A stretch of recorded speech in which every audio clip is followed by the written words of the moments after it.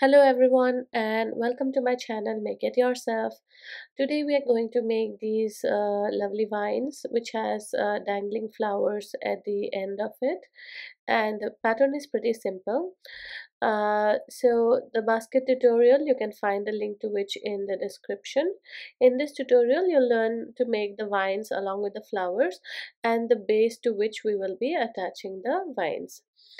So do refer to the description to get details on the things required to make these vines.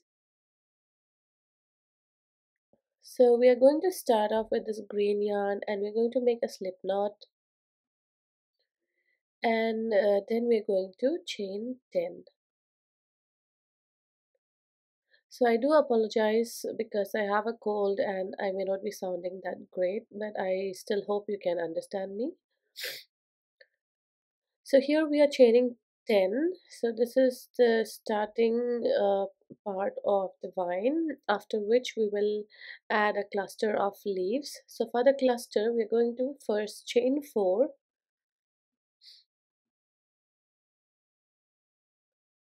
and on the fourth chain from the hook we are going to make a double crochet. So on top of this double crochet we're going to make a chain 1 picot. So for that, chain 1 and insert the hook into these two loops at the base and pull through it, and then make a slip stitch. Now we're going to chain 3 again, and we're going to slip stitch to the same stitch at the base. So this is the first leaf of the cluster. So this cluster will have a total of 5 leaves using the same pattern. So for the second leaf we are going to start off by chaining 3, and then we'll make a double crochet into the same stitch, and then we're going to make a chain 1 picot. So chain 1, insert your hook to the base 2 loops and make a slip stitch, and then chain 3 and slip stitch to the same stitch. So this is our second leaf of the cluster. So we'll make the third leaf in a similar manner. Chain 3, make a double crochet, and on top of the double crochet make a chain 1 picot, and then make a chain 3 and then slip stitch back into the same stitch. So this is the general pattern which we will be using to make the leaves for the clusters throughout the video. So repeat this pattern and make a total of 5 leaves into the same space. So this is our fourth leaf which we are making using the same pattern, and this is the fifth leaf, and we'll be using the same pattern to make it. So chain 3 and slip stitch back into the same space. Now this is a space where we are slip stitching. Now make the slip stitch here and then count the third space from this current space. So this is the first space where we have slip stitch.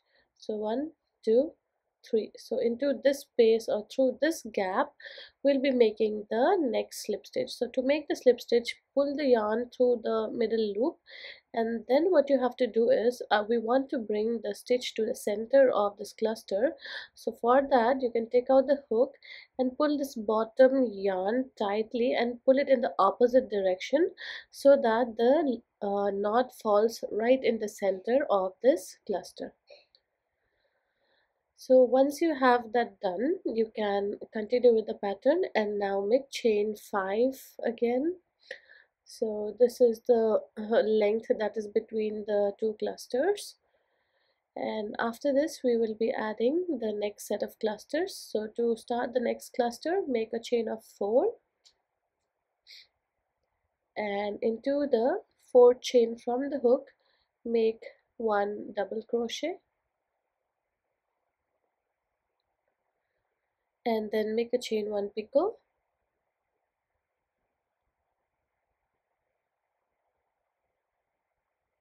and then chain 3 and slip stitch back into the same space. So you can see that the pattern is exactly the same like what we did for the first set of clusters. So repeat the same pattern and make the second set of clusters, which will have a set of 5 leaves as well. And the pattern is same, so I have speeded up the video. You can definitely slow it down using the settings in your YouTube settings section. Now I just want to show you this part where I uh, start the next cluster. So here I had made the slip stitch. Now through the third space, this is where people generally get confused, so I'm going to show it again. So make a slip stitch, but when you do the slip stitch, pull the bottom thread in the opposite direction so that a knot is formed in the center of the cluster. So here, as you can see, when I'm pulling it here, the slip stitch is formed right in the center of this cluster of leaves. And after that, you can go ahead and then chain 5 for the length between the next 2 clusters, and then repeat the same pattern, and you can make these clusters uh, uh, uh, as many clusters as you want. And as you would have seen at the beginning of the video, I have vines of different lengths. So this one I have added few cluster of leaves. Now I will show you how to add the cluster of flowers at the end of the vine. So I'm using a light pink yarn here. I'm going to start off by making a slip knot, and this slip knot I'm going to connect it to the stitch which is already available here. So I'm going to see, this is the cluster of leaves where I've made the slip knot in the center, and after that I'm going to connect this pink yarn. So pull this loop through this green loop here, and you can pull the yarn of the green loop to make it tight, and then now this pink loop which you have in the hook, you can tighten it up as well so that you don't want too big of a loop. And then you're going to chain 6. So the difference between the cluster of the green leaves and the pink leaves is that we do not have much gap between the clusters here. So here I'm making a chain of 6, and on the fourth stitch from the hook I'll be making the first set of flower clusters. So on the fourth stitch, yarn over and make a double crochet. So the pattern is exactly the same like we did for the leaves. The only difference is that the distance between the cluster of the petals will be less compared to that we did for the leaves. So make a chain 3 and make a slip stitch, again chain 3 again, make 1 double crochet into the same space, make a chain 1 picot, and then chain 3 and slip stitch back into the same stitch. So as you can see, the pattern is exactly the same, and for the first cluster of petals we will be making 5 petals into the same stitch. So this is the first set, and here we are working on the fourth petal here, and we will have a total of 5 petals for this first set. So this is the 5th petal, and after you're done with the 5th petal, as usual like we did, we're going to slip stitch into this space, and now count 3 spaces from this space, and into the third gap or third space make a slip stitch and pull the yarn in the opposite direction so that a slip stitch knot is formed in the center of this cluster. Now chain 6 again. So as you can see, we're just chaining 6 for the next cluster, and into the fourth stitch from the hook make a double crochet, And the second set of clusters, the pattern will be exactly the same. The only difference is we are going to make 4 petals instead of 5. So the first set of petals had 5 petals. This second set of petals will have 4 petals in them. So here, as you can see, we are making, this is the second petal, and this is the third petal, and we're going to make one more petal. So this is the fourth petal.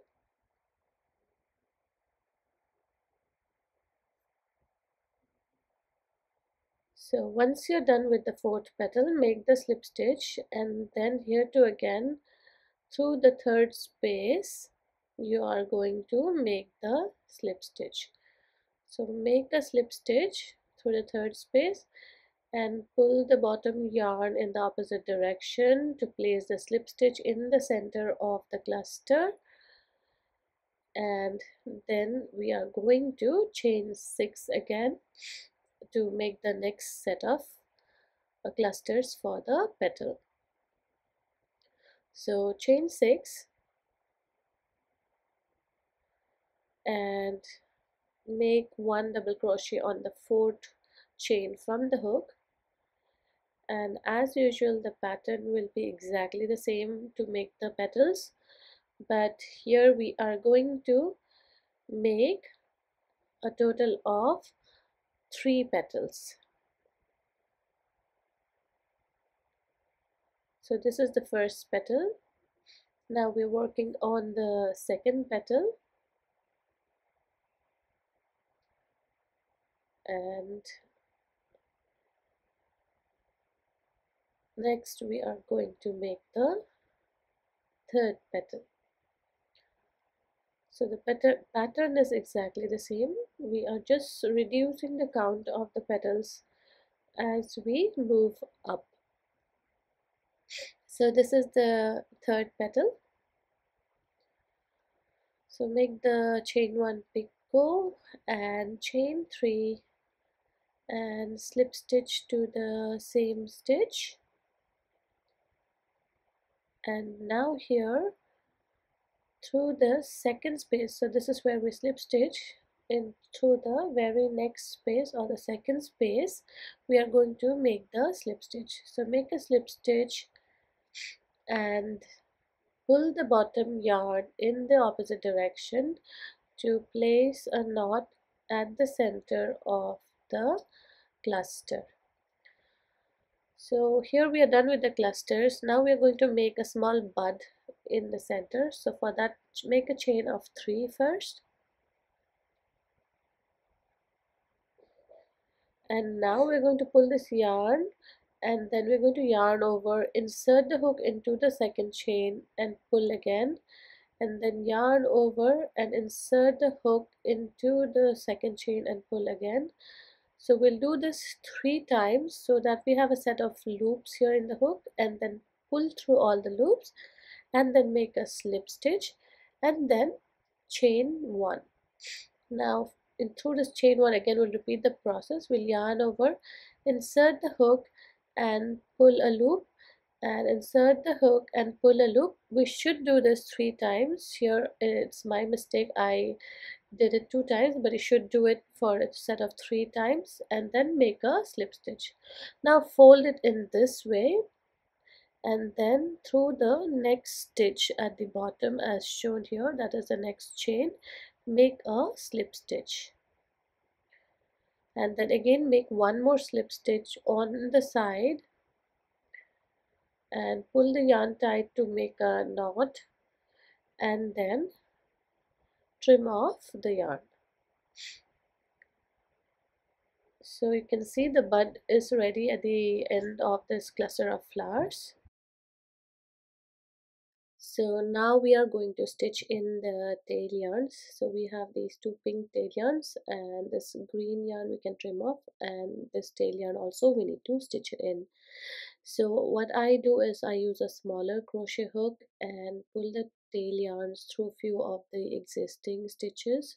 So in case of the bud, I stitch it through few of the existing stitches, then pull it to the inner side of the bud, and then once I feel that it is secure enough, I'm going to trim it. So just trim it on the inner side of the bud so that if any tail yarn pokes out, it gets hidden on the inner side. Similarly for this yarn also, at the base of the flower, you can just pull it through few of the existing stitches, and once you feel that it is secure enough, you can trim it off. If you do not want any edges poking out, you can place a dab of fabric glue to it so that the yarn is secure as well and it does not poke out also. So there is no right or wrong way of doing this. You just have to make sure that the yarn is stitched in. And also, if you are more comfortable stitching in using a needle, you can leave a longer tail yarn and then use a needle and stitch them in into the existing stitches using a needle. So here all the stitching job is done, and you can make multiple vines based on how many you would like to place in your flower basket. And you can make the flowers in similar colors. So here you can see I made with two different shades of pink here. And once you're done, you can stitch it to the base. So now we are working on the base. So this is a base. We're going to use a gray yarn. You can use any color yarn. We are starting off with a magic ring and making a chain of 2, and now we are going to make 12 double crochets into this magic ring. So you can use any color yarn for this base. This base will mostly be hidden and won't be shown once you place this vines and this base into a basket. So you can use of any scrap yarn lying around and may turn it into this base. And here I had this gray yarn which I hardly use. Also, I did not like the quality of this yarn. It was very scratchy, so I decided to use this and use it up for the base. So after the 12 double crochets, you're going to slip stitch to the first stitch, and then you're going to chain 1. So this chain 1 doesn't count as a stitch, and you're going to make 2 double crochets in each stitch, or you can call it as making an increase in each of the stitches. So since the previous round had 12 double crochets, at the end of this round you should have a total of 24 double crochets. So just make 2 double crochets in each stitch till you reach the first stitch. So now we're going to again slip stitch to the first stitch, and we're going to chain 1 where chain 1 doesn't count as a stitch. Going to make 1 DC or double crochet in the first stitch, and then we're going to make 2 double crochets in the next stitch. So make again 1 double crochet in one stitch and 2 double crochet in the next stitch. So repeat this pattern till you reach the first stitch, and by the end of this round you should have a total of 36 double crochets. And here again, as usual, slip stitch to the first stitch, chain 1 and make 1 double crochet in the first stitch, 1 double crochet in the next stitch, and an increase in the third stitch. So make 2 double crochets on the third stitch, and again 1 double crochet in the first stitch, 1 double crochet in the next stitch, and 2 double crochets on the third stitch. So repeat this pattern till you reach the first stitch. So here to make a slip stitch, chain 1 And this round we are just going to make one double crochet in each stitch. So just continue making the double crochets around, and since the previous round had 48 double crochets, this round also you will end up only with 48 double crochets because you're just making one double crochet in each stitch.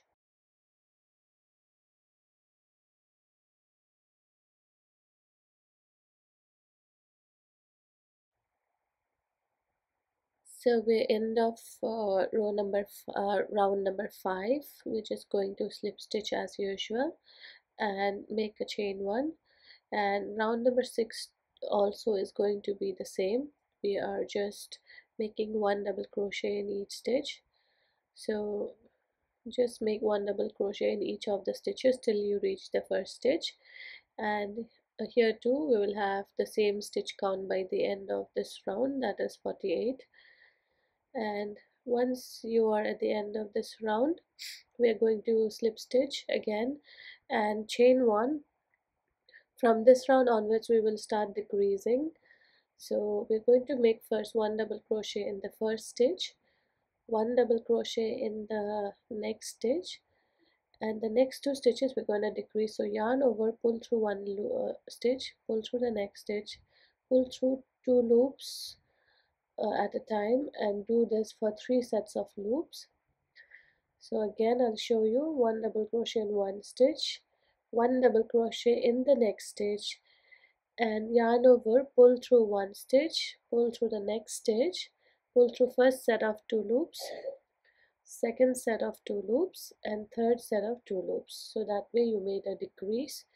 Now continue this pattern till the end of this round,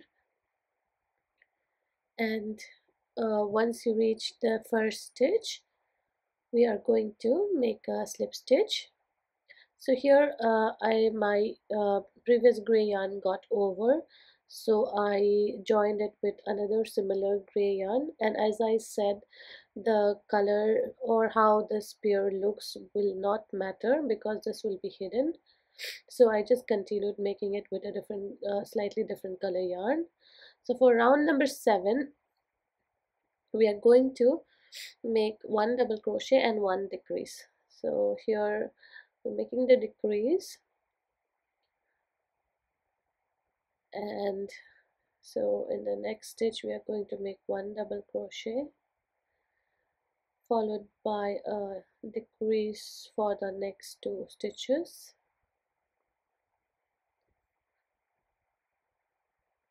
and in this similar manner continue till the end of this round. And as you continue this round towards the end you will see that the opening of the sphere has reduced, and we will insert the polyfill at this time. You can also insert scrap yarn if you have that is lying waste in your house, and I wanted the sphere to have some weight in it, so I'm going to place 2 pebbles or rocks inside it, because sometimes what happens is when I try to put it inside a basket it falls off due to the weight of the vine. So I feel if the sphere is weighed down it is better and it holds the vines better in a better way. So I'm placing some rocks inside this sphere and then stuffing it with the remaining polyfill, and now I'm going to make a slip stitch to the first stitch,